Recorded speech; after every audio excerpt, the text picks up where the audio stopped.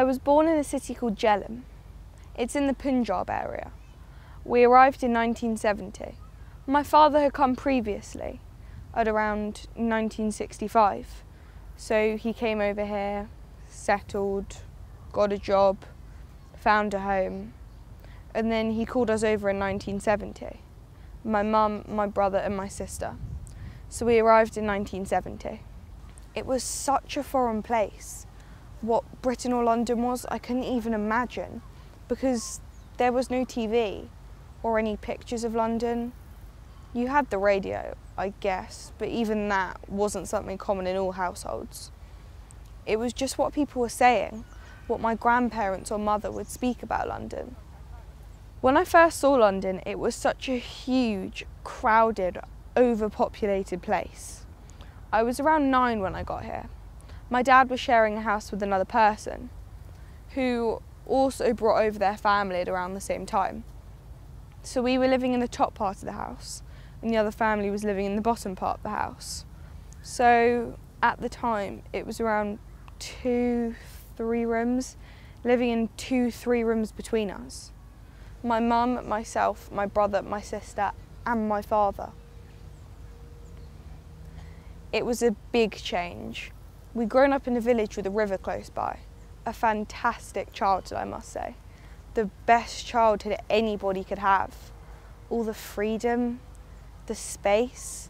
So coming from a village way of life to a complete city was a big change. A big change as a child. Everything just seemed so big, huge. I remember the journey, leaving my grandparents, and my grandpa coming to the train station in Jhelum to see us off. And he was waving goodbye and he was running along, you know, one of those typical scenes you see in the movies.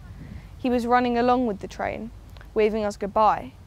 And at that point, I didn't know whether we were ever going to see him again. We didn't. He died soon after that.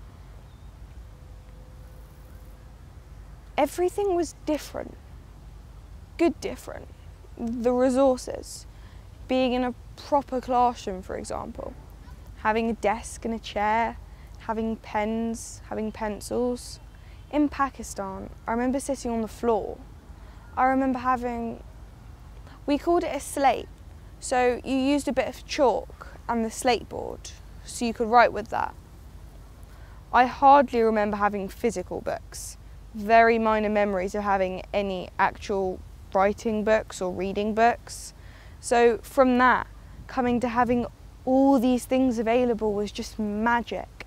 It was really magic for us. Even now, I remember those feelings of amazement and astonishment that we had this. This was for us.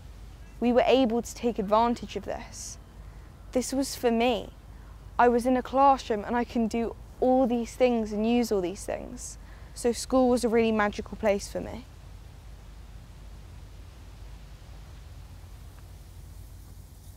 My dad was sharing a house with another family, another person, and they also brought over their family around about the same time.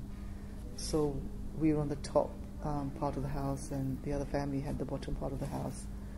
So at that time, like 2-3 rooms, living in 2-3 rooms upstairs. My mother, myself, my brother, my sister and my father.